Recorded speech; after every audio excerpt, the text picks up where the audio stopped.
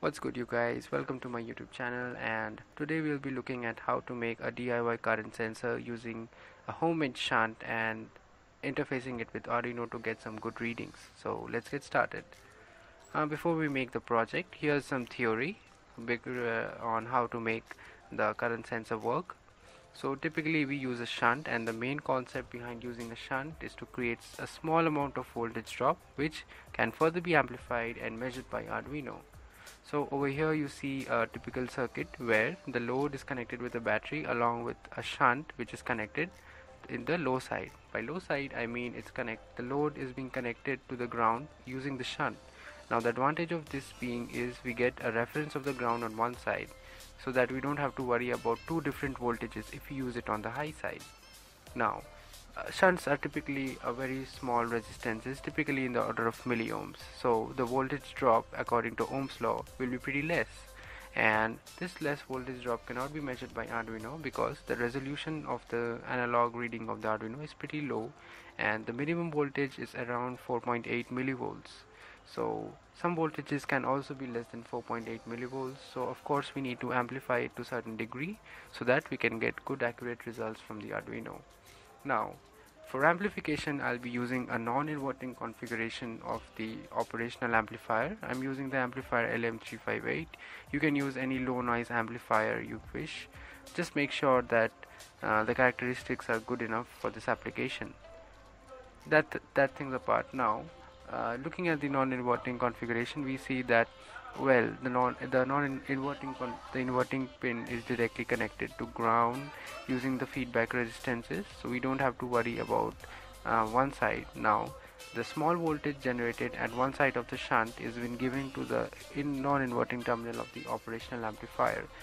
Over here we can see that the gain formula for the non-inverting amplifier is 1 plus the feedback resistance divided by the resistance R.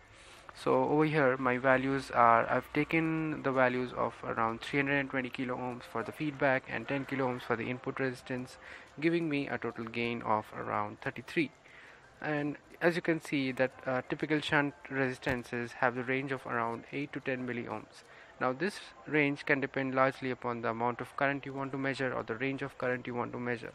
For my application it was I wanted a resolution of around 100 milliamps and the maximum range of around 10 amps, and I think that this around 8 to 10 milliohms of resistance will work just fine for my application. So with this circuit, now let's get to the building of the actual circuit on the PCB. Also I have added a small 0.1 microfarad capacitor at the output of the operational amplifier just to smooth out the output voltage generated by the op-amp and to eliminate some high frequency noises if it is present. Now the operational amplifier is powered by the 5-volt supply of the Arduino, and one thing that we need to make sure before making this circuit is that we should choose the gain in such a way that when the maximum current is passing through the shunt, the amount of output voltage that is generated should be less than the supply voltage of the operational amplifier, or else your operational amplifier will work in the saturation region and further amplification won't be possible. So in my practical circuit, what I found out was if I was passing a current of around 7 to 8 amps from the shunt, I was getting an output voltage in the order of around 2.5 to 3 volts, which is of course in the range of the 5 volts, and the operational amplifier shouldn't have any problem amplifying in that range. But if my gain was higher, at the same current level I could have got 5 volts, and beyond that the operational amplifier would not have given me more voltage. So we need to make sure we need to choose the gain such that the operational amplifier works in the amplification mode and not in the saturation mode. So let's get started in making this sensor. Now for making the current shunt sensor, these are the required components as you can see in this image. For making the 320 kilo ohm resistance, I combined in series a standard 220k resistor in series with the 10 kilo ohm resistor, giving me a total of 320k, and for the input resistance R, I used the standard 10 kilo ohm resistor as shown. For the operational amplifier, I am using the IC LM358 consisting of 2 operational amplifiers, of which I am using just one. For making the shunt, I had a large single core steel wire laying around in my home, which I cut it to a reasonable size and just bend it around to give it a proper shape. You can easily make such kind of a shunt if you have such steel wire at your home, or you can simply salvage some of these shunts from old, unused or damaged multimeters, just like it is shown here. Any of these shunts will work typically fine. So the next thing that we need is an Arduino Uno, Nano or any equivalent Arduino that you would like to use, along with some jumper wires and a USB cable for connection with the laptop and also for uploading the code to your Arduino. So here are some images of the build process, and as you can see I used a 0 PCB and cut it to a required size so that all the components fit in perfectly. I made sure that I place the components such that I don't have to use any jumper wires and all the connections can be made out of just solder traces in order to make the circuit more neat and sturdy. For easy connection of the load with the shunt system, I use these components which are easily available in the market, and they are called screw terminals. By using screw terminals, it's very easy for me to change or remove different loads of which I want to measure the current. Also, it makes the connection more neat and sturdy. Well, after completing the entire soldering process, giving some minor touch-ups and connecting the screw terminals, this is what the entire module looks like. Just to give you a comparison, this is how it looks compared to a 2 rupee coin. It's pretty small, and yeah, you can easily fit this module in any of the circuit and easily measure current. Now it's time to measure some current using our current sensor module, but hey, here's the tricky part. First we need to calibrate our current sensor so that it gives correct reading of the current that we are passing through the load. For that, we'll be using a standard multimeter in the current mode that can give us the current value which is passing from the load.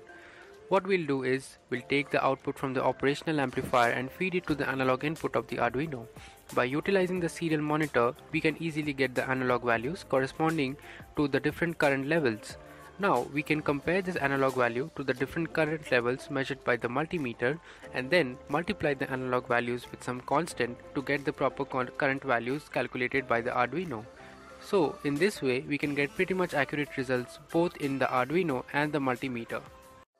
With that being said, this is my complete setup, and as you can see I've connected my Arduino with the small OLED setup where I can display the analog values of the Arduino as well as the measured current value from my current sensor.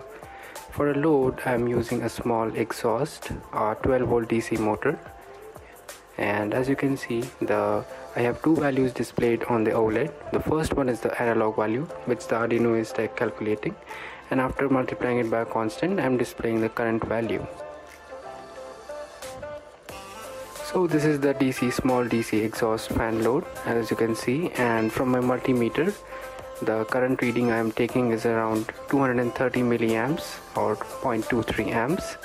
Let's compare this reading with that of the measured one with the Arduino, and this one is a small 12 volt battery that is used to power the small DC fan. So as you can see it was drawing around 230 milliamps, and if we compare it with the reading of the Arduino, it's pretty close to that. And let me just zoom a little bit, focus, and then yeah,